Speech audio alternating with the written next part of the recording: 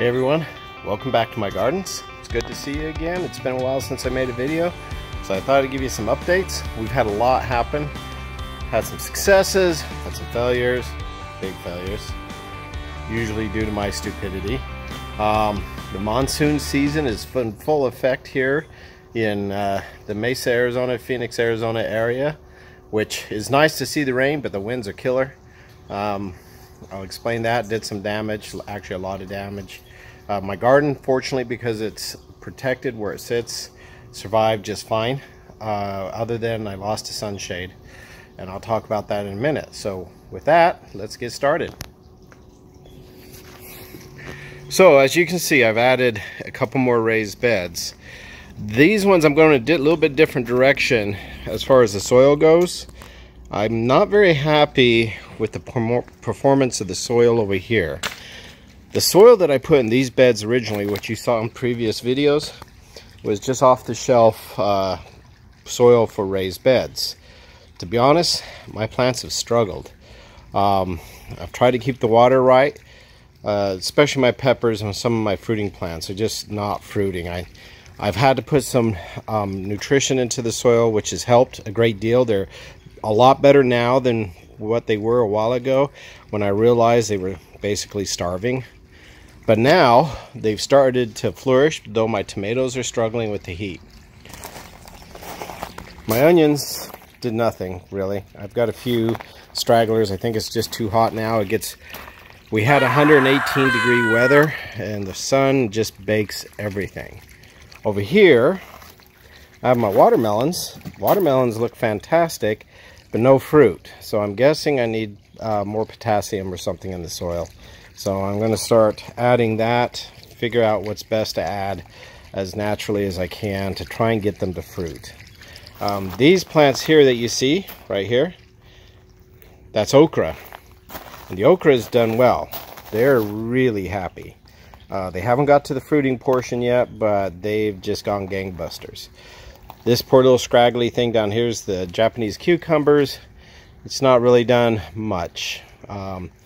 Though this is of course sunflowers, but my son got these during the Arbor Day celebration and we planted them in the garden next to the cucumbers, and that is helping. They've actually improved since the sunflowers have grown up and provided some shade and a little bit more protection for them.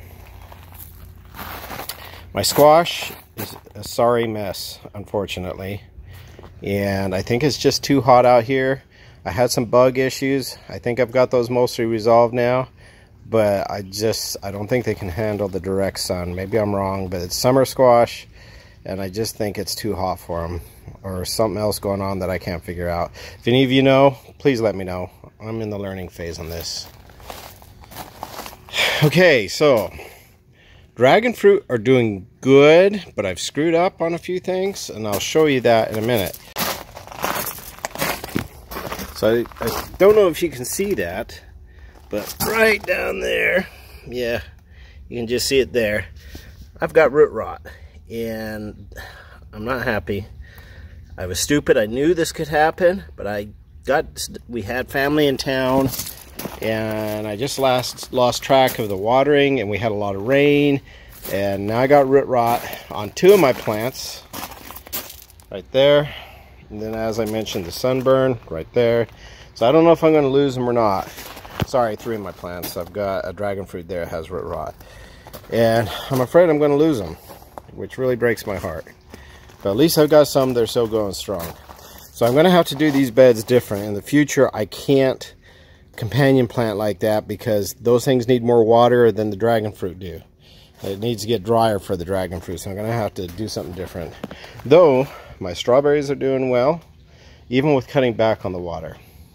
Now, Armenian cucumbers are doing fantastic. They are growing right up that trellis, and they were growing up that wall, except the monsoon winds took them down. The only problem is I'm getting lots and lots of male flowers, and oh, wait a minute. There's a female flower. I'm going to have to try and pollinate that one. The problem is I don't get a lot of female flowers, I've got one cucumber growing down there, but I don't see very many others. The other problem is I don't have a lot of pollinators, which is a bit frustrating because one of the curses of living in a suburban environment is everybody likes to poison the hell out of everything, and then they kill the pollinators. So anyhow, I'm gonna have to hand pollinate, I think. So I'll give you a few more updates. First of all, the fountain's doing really well. The hummingbirds absolutely love that, as do my grandkids, which is a chore to keep them out. And the bees, what few bees we get, which are very few, love to drink out of that thing. On the other side of this garden, the potted plants have been a struggle. I finally found a few plants that can handle the heat. I'm getting ready to run drip to them, as you can see. Of course, the native plants do okay, or desert plants, I shouldn't say native, like the aloe there does really well. The moringa is doing well. It doesn't mind the heat. And I actually put one of my moringas in the ground right there, and it's doing fantastic. I'm really, really happy. It's growing twice as fast as the one in the pot, to be expected. I just haven't figured out where to put the one in the pot. My grapes are doing better. I had some problems, and I hopefully had resolved them. The ones over there, the far over there, the flameless grapes, the red flameless, whatever the heck they're called, those ones look pretty sickly earlier. Now they're looking green and healthy, and they're growing. And this one has a lot of growth. I've got a couple leaves. I don't know what happened. I think it may have been sunburnt, because one of the things I didn't predict is, I'll show you. See those windows? And my neighbor has them on the other side. They like to reflect the sun right on my plants, and they're like magnifying glasses. And so I've had a few plants get actually burned to death because of that. So anyhow, other than that, I'm pretty happy about how most things are going back here. I just have a lot to learn yet.